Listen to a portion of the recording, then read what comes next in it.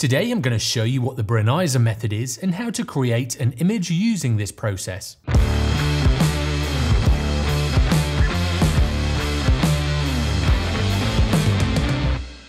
The Brenizer method is sometimes referred to as Bokeh Panorama or Bokehrama. This technique is similar to the video I made a few years ago on shooting super wide angle shots with a kit lens, but just using a longer focal length and shallower depths of field.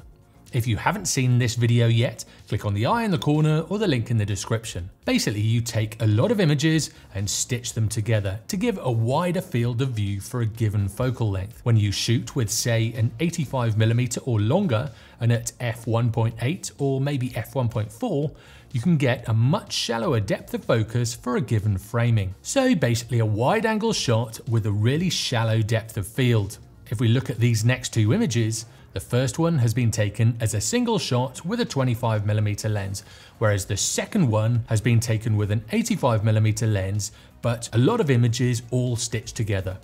It's pretty much the same framing, but a very different shot. Now, as well as the depth of focus being different between these two images, there are other differences, and these are the size of the file and the time it takes to process. The stitched image is huge and does take a long time to process, especially when using a high megapixel camera on quite a slow computer. But I do think it really makes your images stand out from the norm, and it's well worth the effort and can be a lot of fun when you get it right. This image of my car is over 135 megapixels, and this one of my wife is over 220 megapixels. Now, this is how to get images like this. I found it works best when the distance between you and the subject is around about 8 to 12 feet, or 6 to 8 foot when the subject is a person or you're photographing a couple. Also, with the distance between the subject and the background, you need to make sure this is as far as possible to get that background out of focus. The first thing you need to do is work out the framing and where you want the subject or model. You could shoot with a 25mm to work out your framing and then swap lenses for a much longer focal length. So you know where to start your frame and you know where to end your frame. Next, it's time to work out your settings. You'll be shooting everything in manual, so manual mode, manual ISO and manual focus. Also, a fixed white balance is good so the colors don't shift around between shots. And RAW will give you much more latitude in editing. Think about how you will be framing your shot and then look for the brightest part in that shot.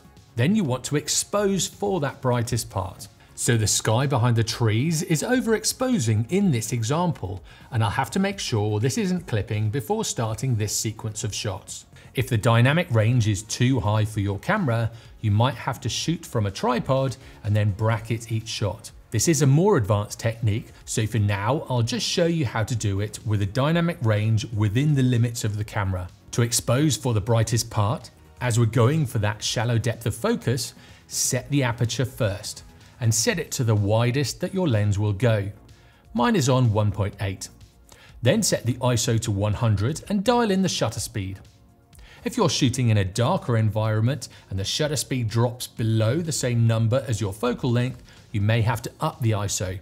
But where I'm shooting now, it's bright and there's a lot of light about, so I set the ISO to 100 and then dial in that shutter speed. I'll quickly check the histogram and then make sure my zebras aren't dominant in that bright area. This is just to make sure my highlights aren't clipping. I'll have a look around the shot, and once I'm happy with the exposure over the whole of the area I'm going to be shooting, I'll set my focus. Here I'm focusing on the side of the cube to try and get as much of it in focus as possible. And then I'll switch to manual focus. It's vital not to knock or turn the focus ring after this point, so make sure you keep your hands away from the focus dial. If it's a static subject like this cube, just start working your way through the shot. I start at the top left and then across, and then work my way down in layers, making sure I have lots of overlap so the computer doesn't struggle too much. And this is the key. As long as you've got lots of overlap, the computer will find it easier to build the image afterwards. Now, if you're photographing a person, you can shoot them first and then build the image up around them. And that's the way I approach it. Now, it's better to get more than you think.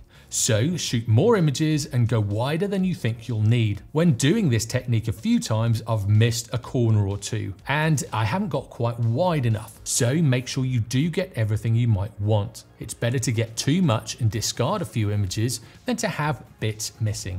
Also be wary of straight edges and distortion.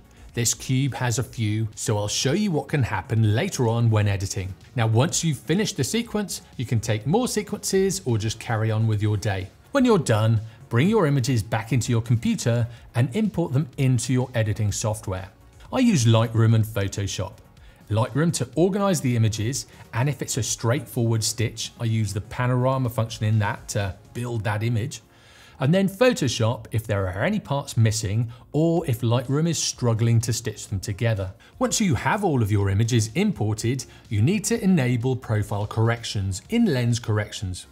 So scroll down to lens corrections and make sure this is checked. It has automatically selected the right lens for me, but if it doesn't do this, find your lens in the drop-down menus. Then make sure all images in your sequence of shots are selected by clicking on the first one, holding down Shift and clicking on the last one. They'll all go white like they are in my strip along the bottom. You need to sync these lens corrections, so make sure the first one is selected and then click on Sync. If everything is checked in this menu, click Check None and check the lens corrections and then click Synchronize. This will ensure that all of the images have the right lens corrections, reducing any vignetting that your lens might have. Next, make sure they're all still selected. Then right click on the film strip along the bottom, go to Photo Merge and select Panorama and let the computer do its thing. I normally start with a spherical projection. If that doesn't work, I then go on to cylindrical projection. If you do have any buildings in your shot, you can try perspective, but this often fails for me. Boundary warp often distorts the image in a weird way, so I always leave this on 0. If you check fill edges, if there's not too much to fill, it can work, but I prefer to do this afterwards in Photoshop. With auto crop, I'll also keep this unchecked as I want to crop it myself. I'll also leave auto settings off as I can do this at the end before exporting. Then click Merge.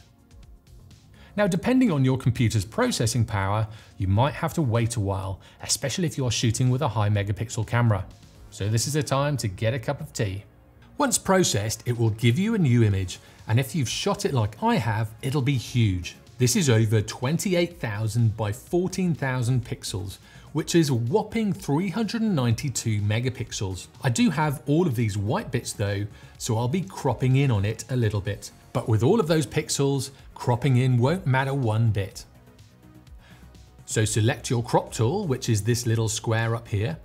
Make sure the padlock is unlocked and then crop to suit.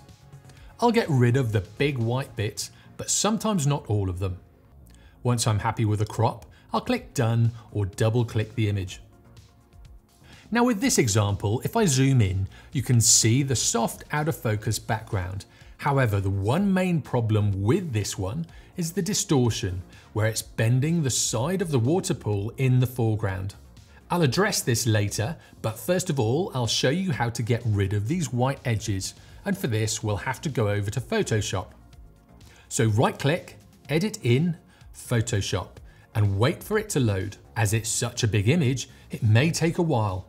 Once in Photoshop, select your spot healing brush tool, which as default will be in the left hand side, but I've just moved everything to the right hand side to make it easier for me.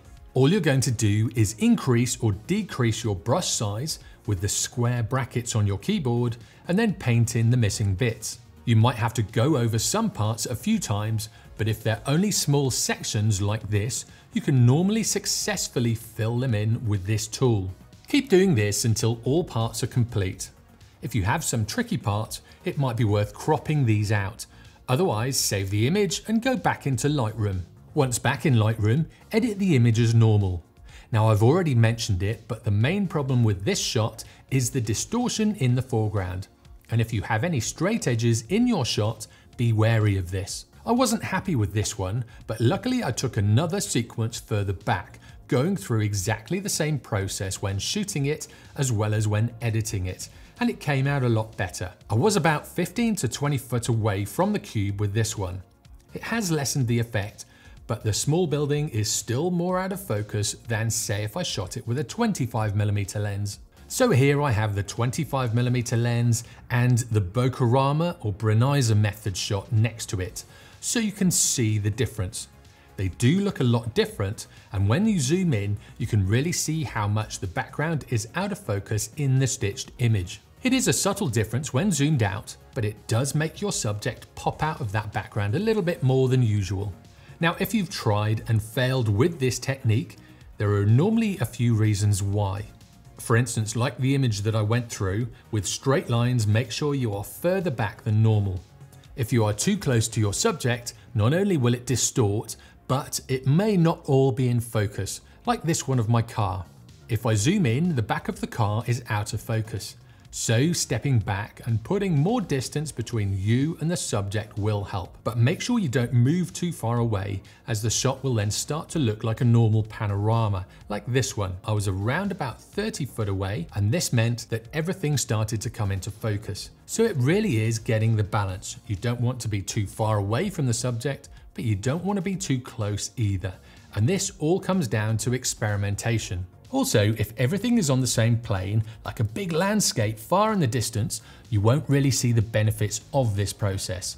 So you need a lot of depth in your photograph. I try and get about 6 to 8 feet between me and the subject, and then as much distance between the subject and the background. Also, if there's anything in the foreground, you can kind of bring that out of focus as well, and that'll add to the depth of the shot.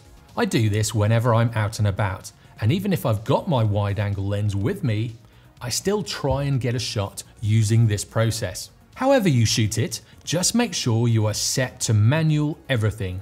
Then set your focus and set that to manual focus. Then your settings and focal plane will stay exactly the same from the first shot to the last shot. Now, if you've tried this technique already, let me know in the comments below how you got on.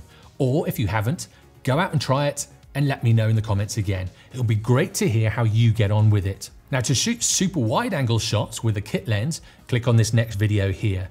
And if you want to shoot handheld panoramas, click on this next video down here.